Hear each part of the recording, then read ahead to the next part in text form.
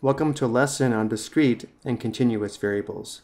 One quick way to check to see if a single variable is continuous or discrete is to ask yourself if the values of the variable are measured or counted. If a variable is continuous, it is measured and can take on any value over a particular interval.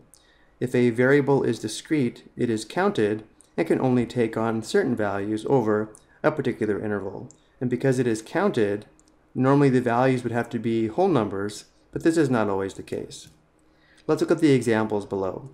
For the examples of continuous variables, we have gallons of gas, height of a tree, volume of water in a pool, weight of a bag of tomatoes. All of these are measured, and therefore they are examples of continuous variables. Also notice how these variables can take on any value over a particular interval, which is another reason why they are continuous variables.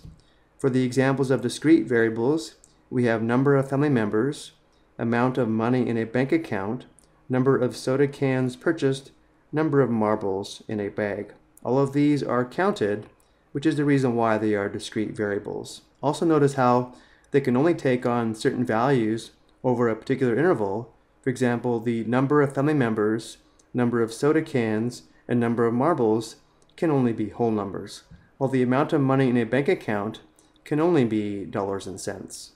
This is another reason why these are discrete variables. Let's look at some more examples. We are asked to determine if the following set of data is discrete or continuous. Again, if it's discrete, it is counted. If it's continuous, it's measured. Number one, we have the number of books on the shelves in the library. We would need to count the number of books on the shelves in the library, and therefore this is discrete data.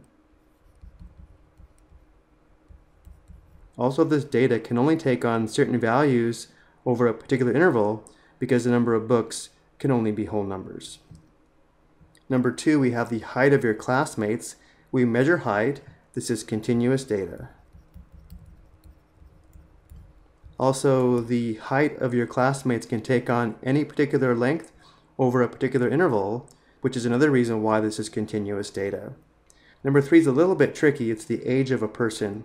We may be thinking we count the age of a person in years, but age is really a measurement of time, and therefore the age of a person is continuous data. The age of a person can take on any value over a particular interval. For example, someone can be 25 years, 11 months, 2 weeks, 4 days, 21 hours, 6 minutes, 3 seconds, and so on old, and therefore the age of a person is continuous data. Number four, we have the weights of bananas. Weight is measured. This is continuous data. The weights of bananas can take on any value over a particular interval. Number five, the number of heads when flipping a coin. We count the number of heads, and therefore this is discrete data. The number of heads can only take on whole number values over a particular interval, which is another reason why this is discrete. Number six, we have the volume of water in a swimming pool. We measure volume, and therefore this is continuous. Number seven, the number of ants in an ant colony. We count the number of ants. This is discrete. And number eight, the speed of a bicycle. We measure speed, and therefore this is continuous.